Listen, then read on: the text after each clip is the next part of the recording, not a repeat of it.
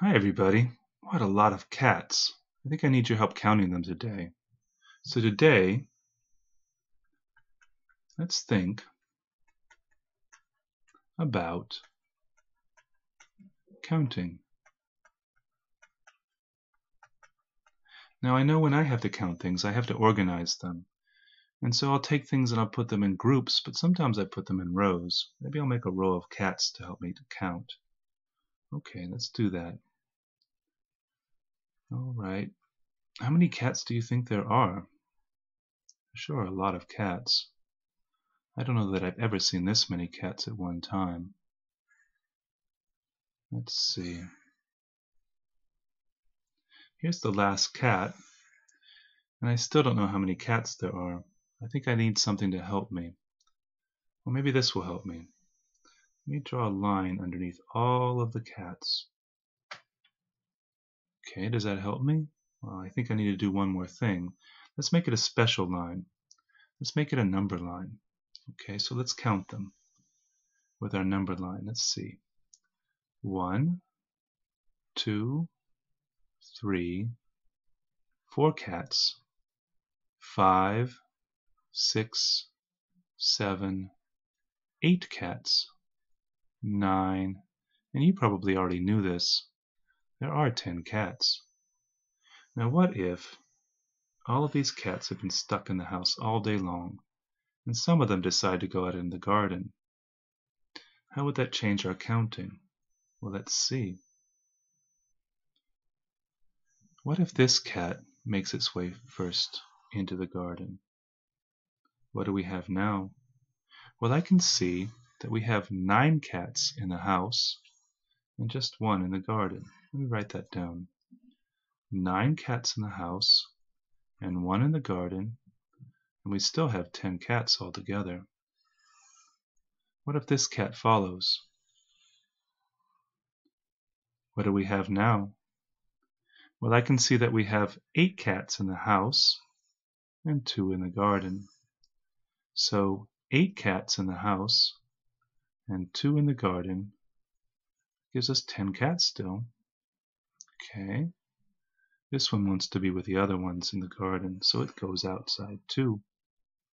And what do we have? We have 7 cats in the house and 3 in the garden. So 7 cats in the house and 3 in the garden give us our 10 cats. This cat finds the back door open, sneaks out into the garden, and what do we have now? I see that we have 6 cats in the house and 4 in the garden. So 6 cats in the house and 4 in the garden give us our 10 cats. This cat makes its way out too. And what do we have now? I can see that we have, oh, that's interesting. Do you see it too? I see that we have the same number of cats in the house as we do in the garden. Well, we have 5 cats in the house and 5 in the garden. So 5 cats in the house and 5 in the garden gives us 10 cats altogether. Okay. This cat makes its way outside. What do we have now? I see that we have 4 cats in the house and 6 in the garden. 4 cats in the house and 6 in the garden, and 10 altogether. This cat follows. And now we have 3 cats in the house and 7 in the garden. So 3 cats in the house and 7 in the garden, and 10 altogether. This cat finds that back door open too, makes its way into the garden, and now we have 2 cats in the house and 8 in the garden.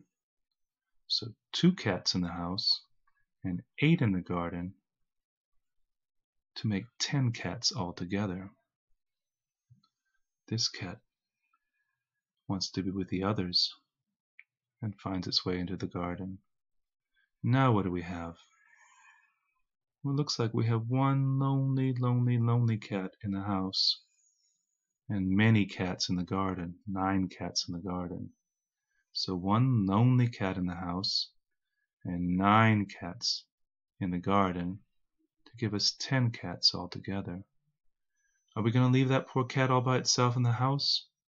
No, I think we need to open the back door and let it out too, so that it can be with its friends. Now I like this now because I can see we still have our 10 cats.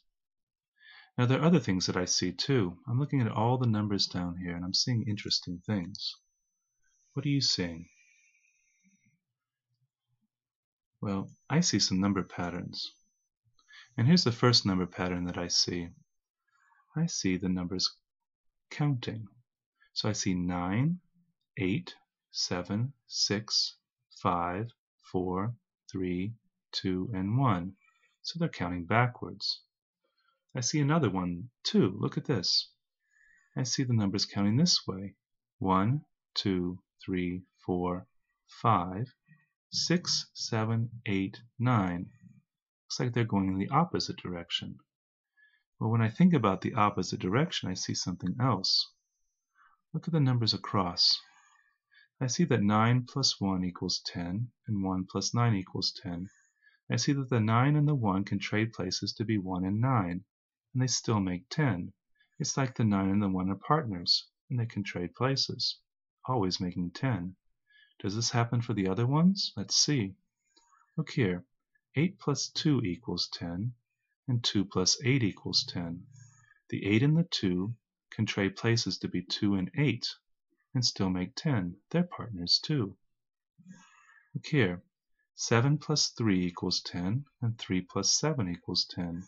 The 7 and 3 can trade places to be 3 and 7, and still make 10. They must be partners too. And this one? 6 plus 4 equals 10, 4 plus 6 equals 10. The 6 and 4 trade places to be 4 and 6 to make 10. 6 and 4 must be partners. 5 plus 5? Well, if they trade places, they're going to be the same. That's not quite so interesting. But there is one other thing that interests me. Let's look at the first pairs. So let's look at 9 plus 1 equals 10, and 1 plus 9 equals 10. Okay. Now, I noticed that the 9 could be the first number, or it could be the second number. I also noticed that the 1 could be the second number, or the 1 could be the first number. No matter what, they still make 10, so they can trade places. Now, how does this help us think about our cats and counting our cats? Let's go back to our story. What was the story of this number sentence? If I go back to the beginning, I remember that this is 9 cats in the house and just 1 in the garden. It was the first one to go in the garden. It made 10. And the story of this one? Well, you know this one. This is the 1 lonely cat in the house. And these are the 9 cats having a great time in the garden. Okay, so the numbers can trade places just like the cats traded places. And we always end up with the same number of cats, 10 cats. It's interesting. Well, now I know how many cats there are, and I learned a lot of other things about numbers along the way too. That's great.